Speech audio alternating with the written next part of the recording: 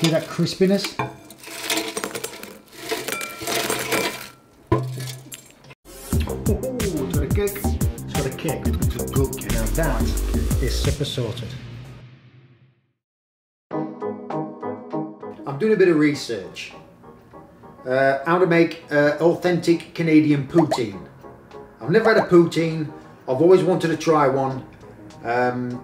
So I'm doing a bit of research. I found this site, Authentic Canadian Poutine Recipe by Jennifer.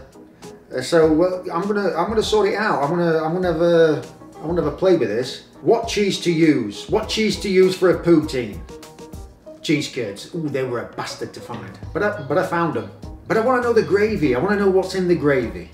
Beef stock, chicken stock. Well, I've only got beef stock, and that's fine. How to pronounce a poutine? If you're an English-speaking Canadian, I'm not Canadian, you'll almost certainly pronounce it poutine. I'm English. To start, poutine. I've always said it like that. Poutine, not poutine. Poutine. How to eat a poutine? A fork is the way to go. I'm not knocking Canadians, I actually like them, even though I've never met one. Right, let's make some poutine. This will be the first time in years I've actually followed the bloody recipe. I'm not going to follow it to the T, I'm just going to get an idea. Right, poutine gravy. Cornstarch, got that. Water, I think so. Butter, got that. Unbleached flour, bollocks. Beef broth, got that. Chicken broth, don't need that. Salt and pepper, got that. It sounds shit. Right, it says make a slurry. A slurry? Not now, Steve. Not now. You're fine. So, cornstarch in, some water. That's done. In a large saucepan, melt the butter, add the flour, and cook. Like I said, I've never had a poutine. I'd love to try it. A poutine is a... Not now, Steve. Not now. Jesus. I thought this was a bloody onion. It's a bloody turnip.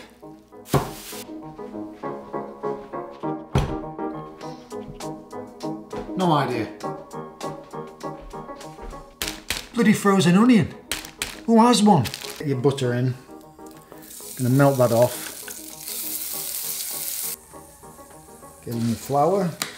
I'm just gonna cook this out until it smells like a cookie dough. Melt the butter, add the flour, done that, cook. Stir regularly for about 5 minutes until the mixture turns golden brown. So we're doing a blonde roux. Right, done that. I'm gonna add my stock in. Add the beef and chicken broth. I can see why they've done that because beef on its own can be too heavy. So they add the chicken stock just to lighten it up like a little bit. I can see that, but mine's gonna be fine. Okay, stock goes in.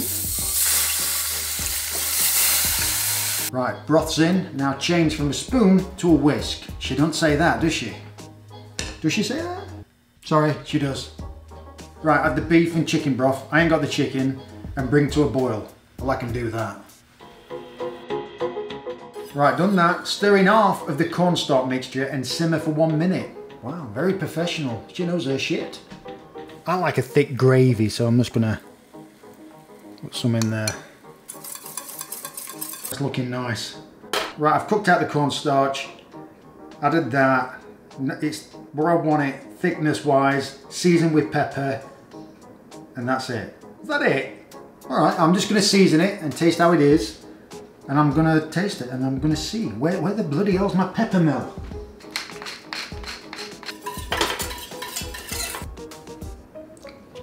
Look at that. That's how thick I like my gravy. It tastes nice. It just needs some more stuff, man. It needs more stuff. I wish you had an onion. I know what I'm gonna add. Worcester sauce, it's bloody crying for it, I tell you. Get that in. Right, what does she say? Deep fried fries. Nope, can't be arsed. I ain't gonna deep fry it. I'm not doing that. I'm gonna boil the fries, and I'm gonna put them in an air fryer. Nothing wrong with that.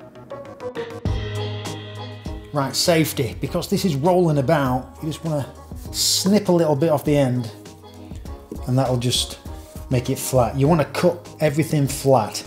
And I'm gonna get these chips, fries, quite big.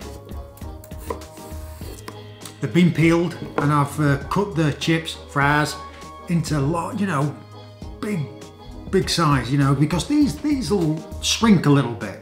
So You want them fairly big. So I've got a pan of salted water. We're going to boil them for about 8 minutes, and then we're going to bung them in the air fryer, just like roast potatoes. Going to get them nice and crispy. Right now, carefully, and I mean bloody carefully, add them to the tray. They're just at that edge where they will break and they will not. They're just there.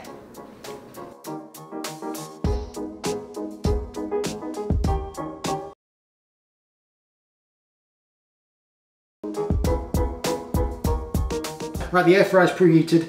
Now we're going to season them and put some olive oil on there. So I'm going to put some olive oil, salt and pepper, plenty of that. And I want to just gently just give them a little mix. I don't want to break these. I don't want to break them. Don't break. Come on. Right, put the fries in. And they cook now until golden brown and crispy. They best be bloody crispy. They will be crispy. And do you know what else? Speaking of crispy, do you know what really pisses me off? Drivers that don't indicate. That's what annoys me. I've just picked up my daughter and I'm like thinking, drivers that don't indicate, where you going? Left or right? No idea.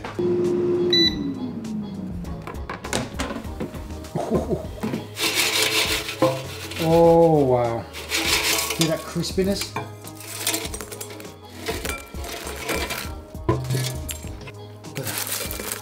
Hose me down with a wet paper towel.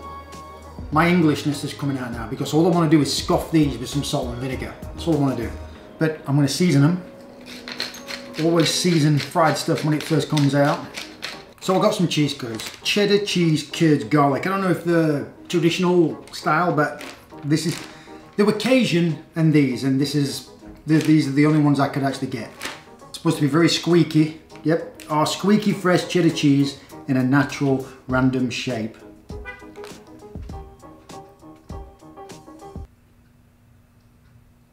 Not squeaky. Joking.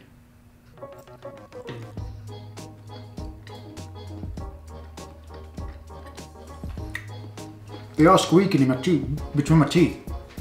Okay, to prepare the poutine, add your fries or baked fries to a large clean bowl.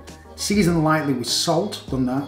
While still warm, add a ladle of hot poutine gravy to the bowl using tongs.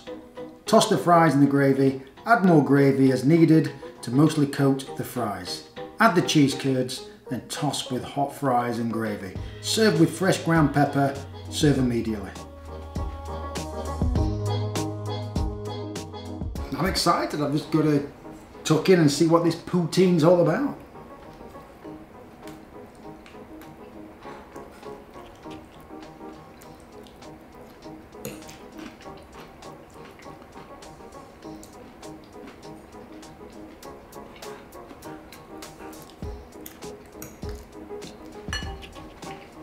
I get it, it's more than chips and gravy with some squeaky cheese. Them curds, man, they just add a beautiful saltiness. These do. And yeah, it's beautiful, it all works. It all works. It's better than chips and gravy. It's all about that gravy, but they say it's all about the gravy, but to me, it's the cheese curds.